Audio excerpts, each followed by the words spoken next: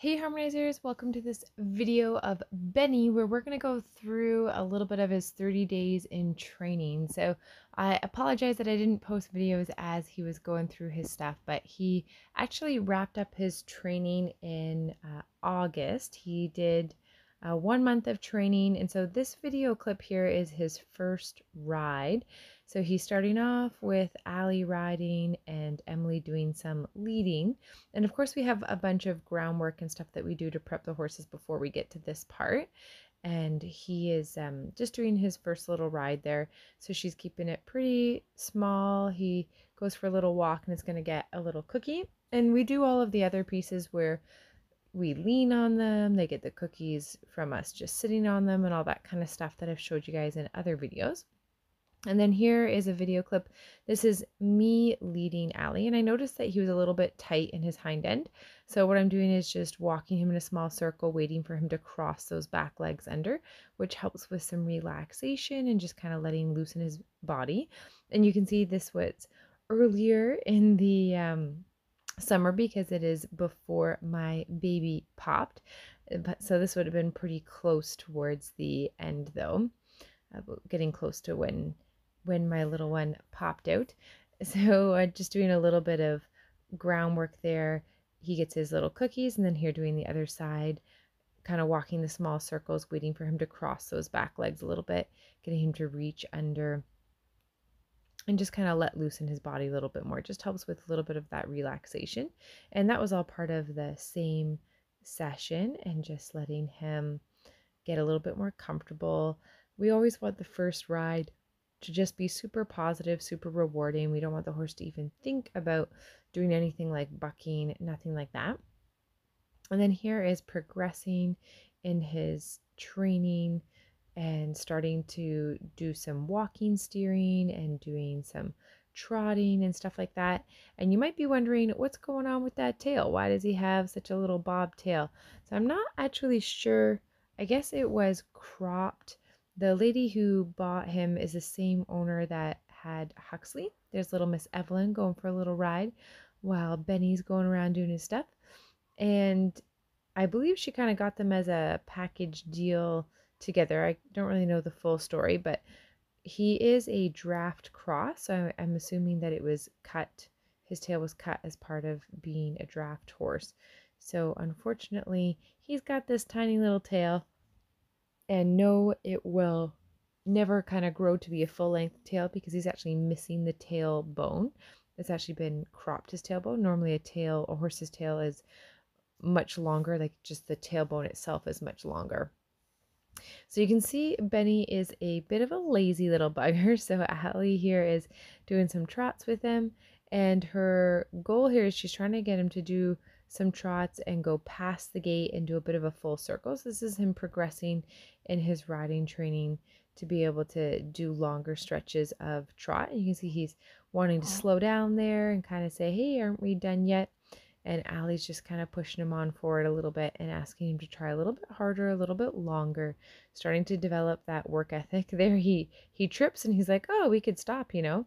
She's like, no, like keep going a little bit more, and asking him to stretch out and go. So even though him and Huxley kind of came together and they're similar bred horses, Betty is significantly different. He's a little bit more lazy than Huxley was. Huxley was much more energetic and tended to kind of really get forward. If anything, he was maybe a little bit harder to stop, and we had to work on getting him soft.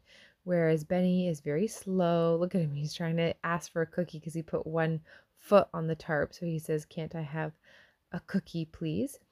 And Allie's saying, no, you have to go all the way across the little tarp before you can have your cookie. So she's being patiently persistent here. And Huxley was different. He was kind of a go-getter on the obstacles, just kind of went over everything. Benny more cautious, more timid of new things than Huxley was. So he's just going to take a little bit longer to train certain things. So different personalities gives different results in the training. So she's working on stuff like that. Here she's going to go out and pick up the pace a little bit again and show a little bit of where he's at here. So we always start things kind of softly and slowly, build things up a little bit. Our farms are really busy farms, so you can see we've got lessons in camp and stuff going on, even though he's training around doing his different things that he's doing. So it's a lot to take in, and he gets distracted and wants to kind of slow down and stop when the other horses are doing that. But riding around in that little bit of activity actually makes him more well-rounded because he has to learn to work with all of those other things going on and all of those distractions happening. Especially here, the kids had untacked or gotten off the horses and rolled up their stirrups. So he's thinking, can't we be done training like those other horses are done being ridden? So he gets a little bit on that lazy side and just needs that nudging and encouragement to just keep going. And Allie's doing a great job of making sure he rides past the whole group of horses and is doing those full circles, and then he gets his cookie. So just because we have expectations doesn't mean we're not going to give those rewards. We just want to make sure that he's trying before he's going to earn them. Here up and over the Liverpool, no problem. And of course he's looking back to check in. All right, guys, my cookie, please. And then here he goes off out showing a little bit more of his trot work, how much better that's come along towards the end of his training. So by the end of the month, he was walk, trot, canter, steering pretty good at the trot and the canter. Not as confident as Huxley was, would do some obstacles, but still a little bit looky at the arena doors and some of the other things in the arena. But overall, pretty easy to ride, pretty easy to work with.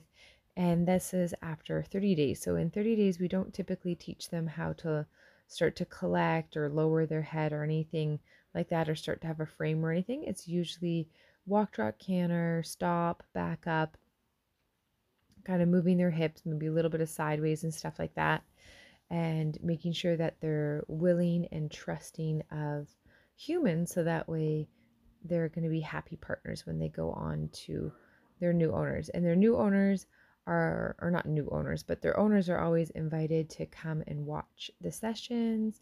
They can book a lesson to work with their horse afterwards as well, and we send them videos and updates during the training. So there's a lot that goes on in the month that the horses are here, and every horse that gets through the training program, they all respond in different ways and get to different levels of training. So Benny here is doing his walk trot. Here's a little look at his halt. So you can see his work ethic has improved a lot, and the work ethic as well as that confidence to be able to go around the ring like that so many times and make the steerings through the center of the ring. And now he's just on the rail doing his backup. Of course, he's checking in to see, do I get my cookie yet? And it's like, yep, buddy, you can have your little cookie. And then I'll just show you guys a couple clips of his canter. Huxley's canter was further along than Benny's when he was done his training. He was doing canter circles, whereas Benny is doing some canter, kind of going down to the end of the arena, and is a little bit more sticky in those transitions. And that's because Huxley was more of a naturally go horse, and Benny's more naturally a whoa horse. And he tends to think that he works really, really hard and that he shouldn't have to go forward too much. But he really doesn't work that hard. He works very little. Usually training horses are 5 days a week. So they usually work Monday to Friday, and then they have the weekend off. And the sessions were really reasonable about what we ask of them, knowing that they're new and they're just kind of getting started with all of this stuff. Their backs aren't strong when you first start them under saddle, so you have to really build everything up a little bit. And Allie does ride him with the dressage whip, so that way she can kind of cue him with the stick a little bit rather than having to use her legs too much, because Benny is just a little bit more on that lazy side. So having that extra little tap so you can tickle and still stay really secure in your leg has been really helpful for little Benny understanding what it is that we want him to do.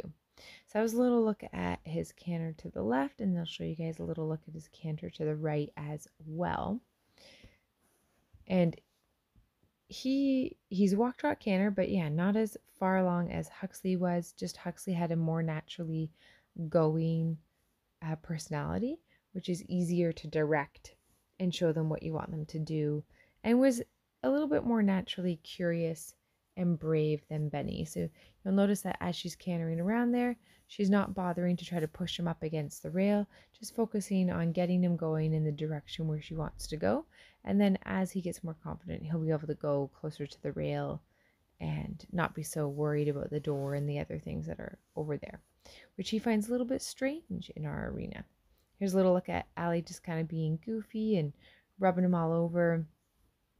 So he's doing really fantastic, and this wraps up his 30 days of training that you guys get to see what that looks like. So thanks for watching.